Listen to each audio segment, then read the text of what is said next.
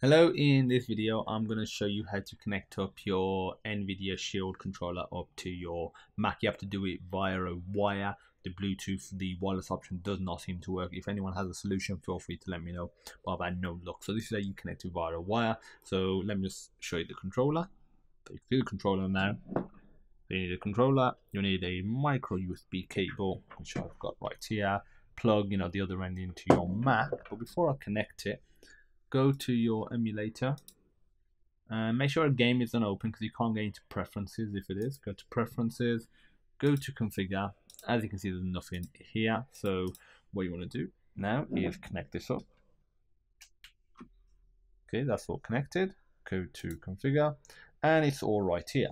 So if I double click this, as you can see, for some reason I'm not pressing literally any button on the actual controller. You just keep saying #0 up, which is the D-pad. So we don't want that. So to alleviate that problem, if you do have this problem where you can't actually map anything, what you want to do is keep this pressed to the blue light starts flashing, and press it again, and now it's okay.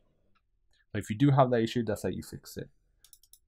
Let's go to down and left, right. So I'll do that as A, so it's mapping it the same way in terms of the position that you would be used to on your PlayStation.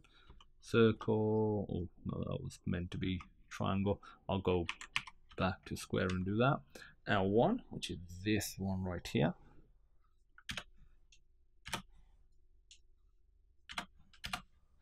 Okay, so this is interesting because these two buttons don't seem to work.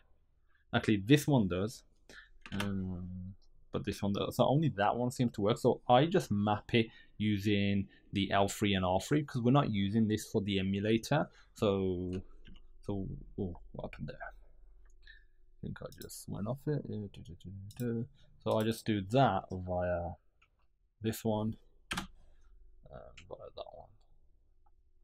That's it. So we should be all ready to run it now. So it's, map it the way you want it. And now if we go to the emulator, run recent, and I'm going to go to defrost state because I've already got it at the menu. And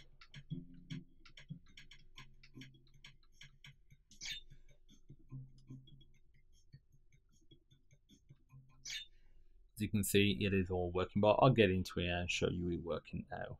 And if I press these in, as you can pause it, if I press that, it will go back to the map.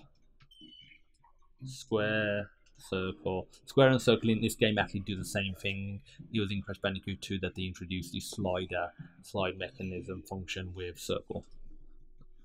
Let me turn the volume down, and there we go. So that's it. As you can see, we've got a NVIDIA Shield controller connected up, all mapped to our Mac, and using it with the PCSXR emulator. If you have any questions, feel free to pop me a message.